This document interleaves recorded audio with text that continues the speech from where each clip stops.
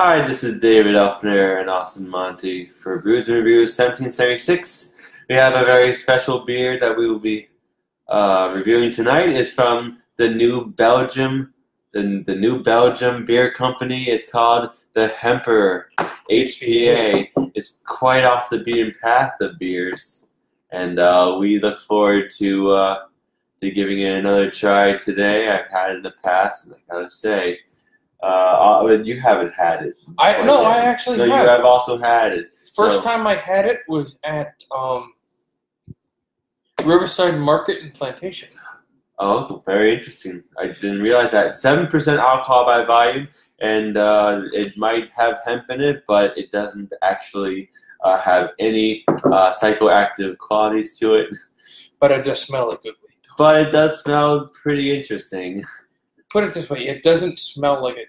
It doesn't taste like it smells. It smells hoppy as fuck. It does. It smells hoppy. Very hoppy. It smells like it's, weed, but it does. It goes down smoother than it tastes. Exactly. It's really an IPA crossed with a hemp. It's made with hemp and hops, which are in the same family, of course. Hoppy hemps. Hoppy hemps. That's right. 7% alcohol by volume. It's a decent beer. Really, really smooth, and we can't wait to try once again. Well, shout out to Civil Society. Great job on the pulp glasses. I was there about a week or so ago. Pulp is another great one out there. Back to the HPA From New Belgium. Now, Fat Tire is actually a good one. When we think about the New Belgium company, Fat Tire is one of those beers. It's really, really, really, really one of those beers that you can have quite a bit of. It's not too strong. Oh my! And it smells fantastic. It's really a go-to beer for many out there.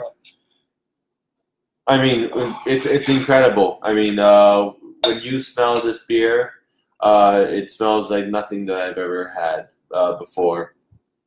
Nothing that I've known before.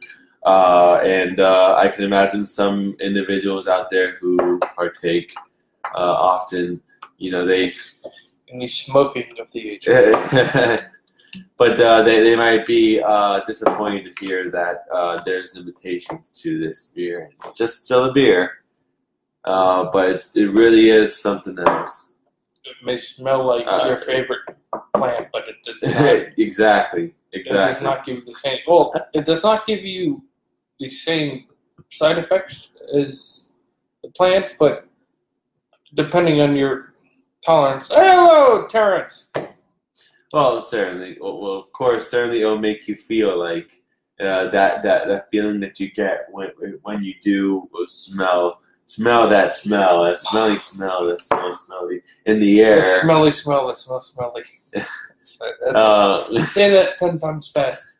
The smelly smell that smells smelly. I'm not gonna try, but it's a little SpongeBob reference right there. The gang is definitely better.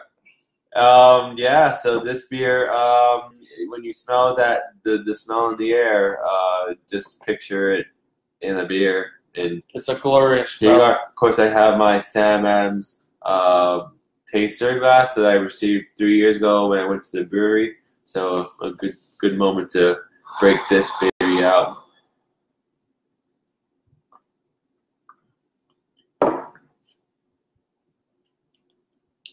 Yeah, it definitely doesn't. It definitely doesn't taste like it smells, but the taste is still distinct enough. It really still is. I mean, you're talking about a muted but present hop flavor. It's mild.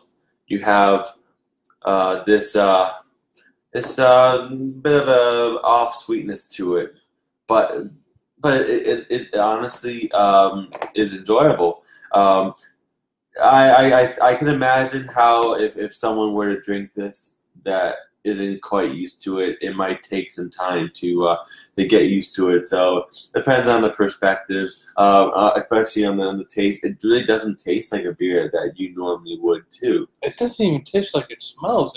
It smells hoppy as hell, but when you taste it smells pungent. It smells pungent. Well, it smells pungent. I would not consider this beer a hoppy flavor, a hoppy scent. The only reason I say hoppy is because of the HPA. Well, you look at the PA and it stands for the pale ale. So it does have a presence of hops, but Don. But I think that the hops are being overridden by that hemp flavor. That hemp flavor is really masking what I believe is otherwise a decent hop presence. I'm not exactly sure how many IBUs are in here, but if I had to say, it's probably around 65. Hi, Mom. It seemed like you had a great time in Atlantic City. Cheers. Key West, actually. But, oh, shit, wait. Oh, sorry, wrong Don. Sorry, Don. Womp womp. I'm friends with two Dons. I'm sorry. So the name of this beer is the Hemperor. The Hemperor HPA. It's a pale ale infused with hemp. I mean, it also has hops in it, but it has that astringent, pungent weed smell to it, without any of the psychoactive side effects, of course, that we aforementioned not that long ago. But it's really I liked it. It's quite off the beaten path, even when it comes to the flavor. Where did you first try this beer? I tried this beer at Legends Tavern in Sunrise. I thought it was GQ Scrap House. No, that was the third time I tried it. Third time? Mm-hmm. Oh. I actually tried it with the other third of our Brews and Reviews team, Daniel, and in Sunrise on 420. They had it on 420. That was the first time that they had it. It was on 420, and it's no surprise that this was the day that they unveiled it, or around that time. It was actually out for a couple of days before that, 4 or 5 days in lieu of the 420. So I found it quite fitting for a day like that to partake in a beer that can get as close as you can. Oh, if possible. Terrence, by the way, we purchased this lovely little beverage. I purchased it earlier this afternoon at Total Wine. So if you get a chance, check out the Total Wine website or whatever your local source is, and check it out. And this beer is not really that bitter, would you say? I mean, if you would consider it more like a semi-sweet, a bit of an off-sweet. It has this. It definitely has this roasted sweetness that is certainly been. It's a weird sweetness, and it's hard to describe because it's not characteristically what we're looking for in beers. But it's kind of a beer you can enjoy once in a while. Not really my go-to beer since I've only had it about 5 times, but it's really a treat and something different. Something that I felt needed to have its own review. Actually, funny enough, it's the first time that we've reviewed a beer that we had originally just posted on our page. I took a picture of it and I wrote something up about it, and we know that, Susanna. Really one of the pot the second you open the bottle. That's really one of our favorite smells. It is okay. Boom. Oh, of course, yeah. It's a really acquired scent and acquired taste. Well, the thing is that the taste, as we said before, doesn't match the smell. So you're going to probably want to hold your nose before you drink this beer if you're not used to the rancid smell. not that we. Well, not that we have to. Because we're used to the real thing. We're used to it in some way. But it's just kidding. But yeah. But it tastes decent. I wouldn't consider this a go-to, but it's something that I would mildly enjoy once in a blue moon, and I think it's going to reflect in my overall rating when it comes to this beer. Not one of those beers that I would rate, above a 4. I think I would give this a 4.20, 4.20. that's funny, and come on. Yeah, I know. Well, it doesn't. Well, when it comes, believe it or not, it's hard to imagine. This actually tastes. Compare. Yeah, it smells like weed. It smells hoppy as hell, but it tastes way better than it smells. Exactly. For someone who's not used to that kind of scent, it'll smell bad. We think it smells great, but it goes down smooth. Yeah. You'd be surprised. It's pretty mellow aftertaste all through and through.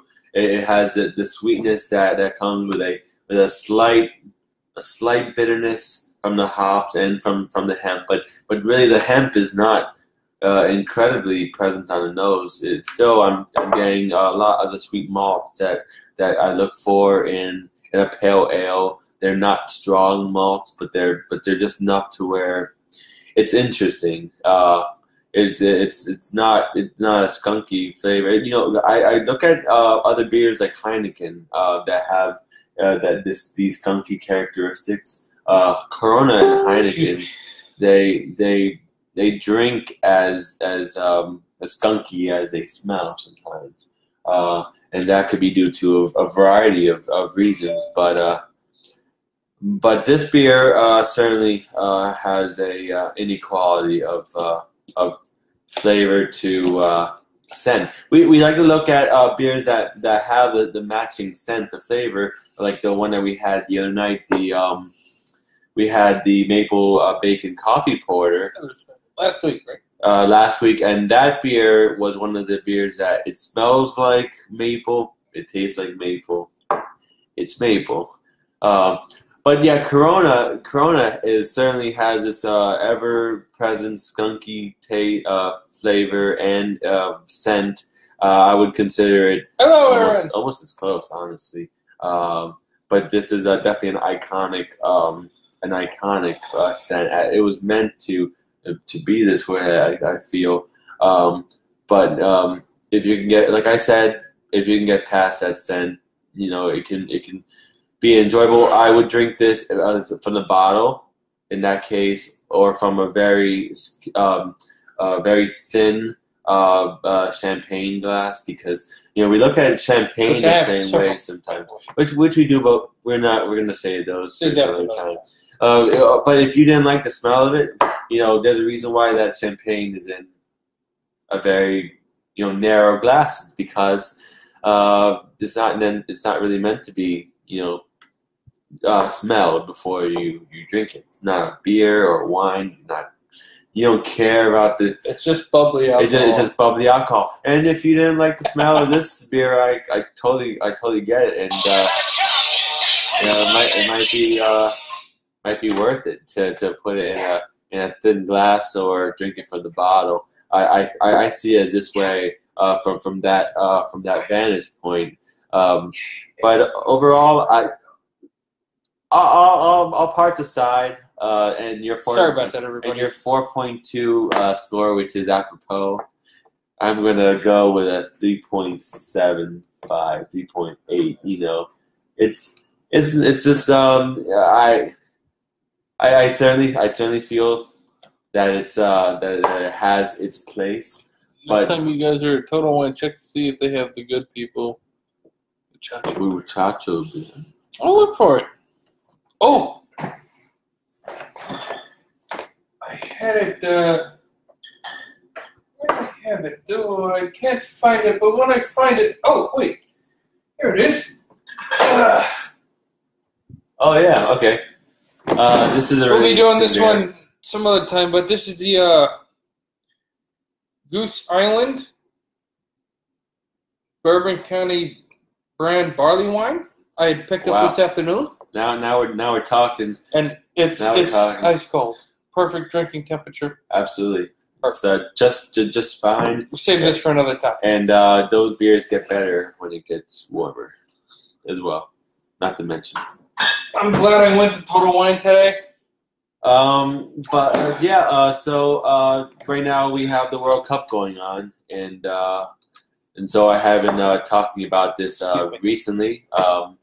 The four countries in it are now Belgium, France, England, and Croatia, and I am hard at work trying to find a Croatian beer.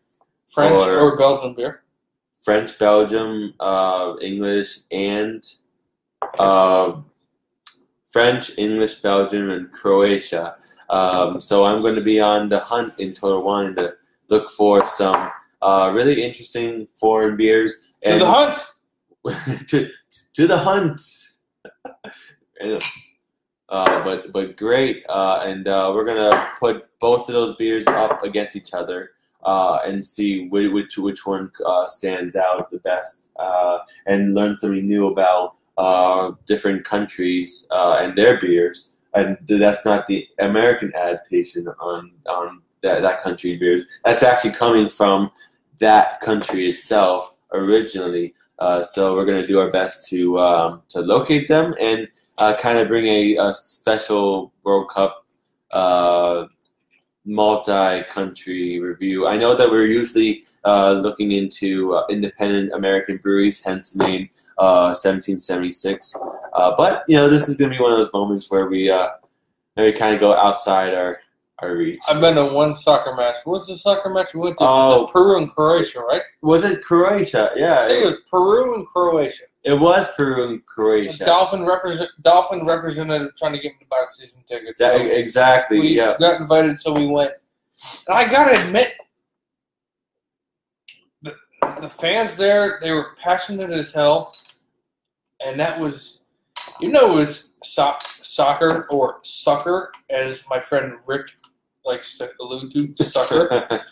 A fan showed out. Man, I gotta remember how packed the stadium was. It was packed. The last time I saw that stadium, the last time I saw a Hard Rock Stadium that packed was when Miami played Notre Dame last year. Yeah, and that makes a bunch of sense. You're in Miami. This is really a multicultural city. So when you're looking at soccer.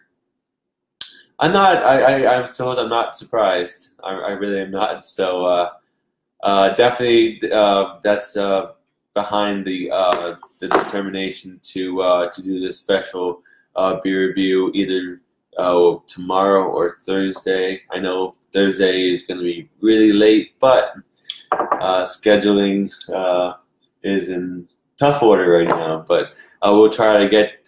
Which is why I would suggest tomorrow. Yeah, tomorrow was... That way we can just knock it out. Well, absolutely.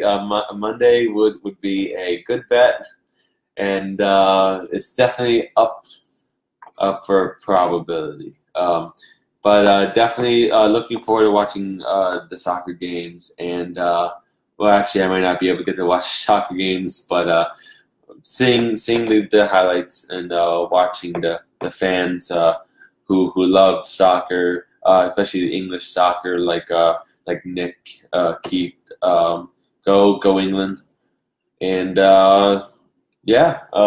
anything else you'd like to add about the beer? I think we basically covered I think we did all the bases, I guess. So I wanted to introduce a beer that not many people know about. If you know Guinness, you might know this beer, and I hadn't seen this beer for a very long time until about a month ago, and it's called the Guinness Foreign Extra Stout. And if you like Guinness, then you might. Should be in there somewhere. It is. It's behind here. You want to grab it? Here it is, right here. And it's a it's very weird, but yeah, we bought it. Thank you, Terrence. So I just wanted to quickly preview this amazing beer. This beer is not like the original Guinness. It's the original Guinness is 4% alcohol by volume and is in my mind a very thin beer. But this beer right here, and it had been 7 years since I had seen this beer. I wasn't even able to enjoy this beer last time I had seen it. Excuse me. And now it's back, and it's 7.5 alcohol by volume. It's a very rich stout, and I was absolutely blown away. I had never tried a Guinness like this before. So we're going to probably, at some point, review this beer. I don't think you've ever had it. So, dude, we did like a week and a half ago. Okay. When we were all eating dinner at the table. Oh, I thought that I cracked open the bottle. Okay. Poured 2 glasses, one for me and one for you. Oh, okay. when we were eating delicious Anthony's coal-fired pizza. True. My bad. Shout out to Anthony's coal-fired pizza. Shout out to Pines. Anthony's coal-fired pizza. They may be just a tad bit pricey, but their food is well worth it. Their ribs are to die for. Their coal oven roasted ribs are to die for. My go-to order there is large ribs, large wings, large pepperoni with triple pepperoni, and maybe a small Philly cheesesteak. It's all necessities for every party almost every party that we've had, it seems. But a lot of them, yeah. A lot of them, I lost count already. So many, we've lost count at the bottom of every bottle. But this is going to be something that we're going to that I'm pleased to talk about. It's in stores for I'm not sure how long, and if you like Guinness and you like something better, then Joe, check it out sometime. It's not bad. Oh, and if any of y'all ever get a chance, shoot up to Civil Society Brewing out in Jupiter. Or down in Jupiter, depending on where you live. David, do you have anything positive to say about Civil Society? You've had a few of their beers. Well, one of my favorites. Pulp? We had talked about many. We had actually done reviews about their beers, and they make great IPAs.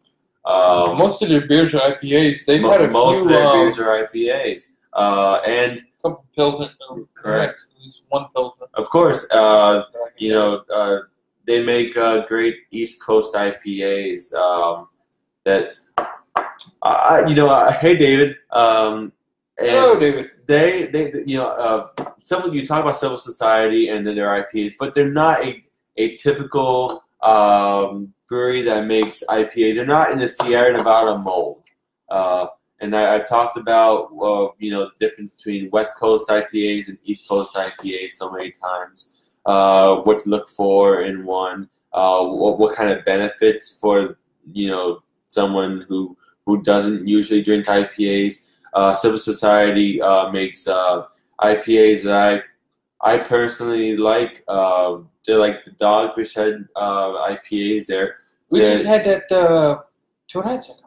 The Dogfish Head 90. The Dogfish Head 90. You have a heavy backbone of malt with that high hop volume as well. But both flavors actually work together to make a very satisfying beer. You're not getting slammed with so much hops at one time like those Sierra Nevada beers do. So I appreciate that. Even though I consider myself a hophead, I honestly prefer.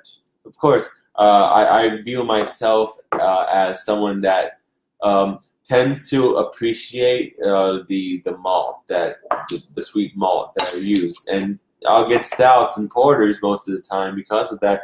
But enjoying one of these IPAs that have this strong balance of intense flavors on both sides, it really comes together to make great music. And so far, you have Civil Society leading the way, I think, in this state for what you can do to an IPA. But of course, Pulp is a little bit different.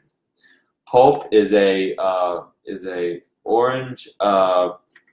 It's an orange wheat ale. So this was actually phenomenal, and mixing bright flavors with wheat beers.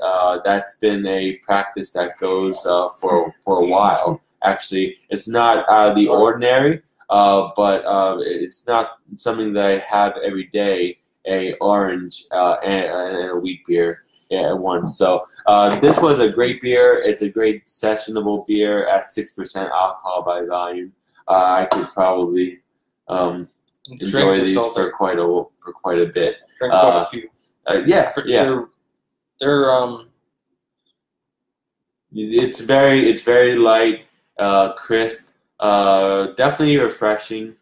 They're only 6.3%. Only 6.3%. Very refreshing. Not you don't have these super sweet flavors that are so overwhelming, and that you might not be able to have more than one. But this beer is certainly. I certainly recommend this from that brewery, and checking it out sometime. I'll shoot up there one time. There's also a Das Beer Garden just right down the way. Oh, Beer Garden! That is fantastic. There's at least 2 or 3 places in that area to get good beer. Civil Society being my favorite, and Roger Dean Stadium. Right in back. Oh, and that also leads into my one other thing I wanted to say. Well, of course, I went to Sebastian the other day to Paradolia Brewing Company. Shout out to Paradolia. Thank you guys for an amazing experience. You guys were very hospitable. Lee, you gave us a tremendous walk through the back at your brewery, at your brewing tanks, the way your process is. I have the video, and I'll post the video soon. And I wanted to also give a shout out to a little known brewery on the side of one of the Marlins Park garages. There's a new brewery. How new? New, yeah. Like new? Yep. I've completely surprised Austin tonight. This might be the only one reason why he'll go to a Marlins game this year. To go to that brewery. We come to town, baby. Exactly. When the Bronx Bombers just have something here. When the Bronx Bombers come to town, we're gonna fillet some fish. All right. And as long as we go to that place and we have a good time, I'll be okay with getting at my ass. You're a Marlins fan. You've been used to that for the past 15 years. But definitely look forward to actually showing you that brewery right next to Marlins Park, which honestly I don't think anyone knows about because no one's really going to the Marlins Park this year. So I'll be happy to give you a little walkthrough of the nice place. They're actually looking towards getting a beer garden in the back of their brewery as well. So that's going to be even greater since you brought that up a second ago. And we're going to bring you that in August, right? The Marlins are coming to play, or the Yankees are coming to play the Marlins in August. So we look forward to that and many other things coming forward. And absolutely. So this was the Hemperor review, and happy to show you that Hemperor beer. with the little and Side introduction. and then those side introductions like The pulp. the pulp, the Guinness. We're really covering all the bases We covered at least 3 in one video. We covered 3 beers, but we're only trying 1. I think we almost need to partition our. We have to put like partitions in the video where it says Partition. we talked about this here, we talked about that here. Like which beer is the priest? Oh, way to go! Way to go! I did not expect you to throw out a Well, you're mentioning partition, so in terms of bookmarks, God. Well, you said partition, not bookmark. It didn't exactly come to my mind right away. Sorry. Unedited, unscripted, uncut. And that's what the priest said as well. Is he even that? Okay, get out of the fun right now. Oh my God. All right, guys. Funny. Well, been a pleasure talking with you guys tonight. Thanks for joining in. Thanks for joining in. Have a fantastic evening. Enjoy the rest of your weekend. Enjoy the rest of your evening. Cheers. Cheers.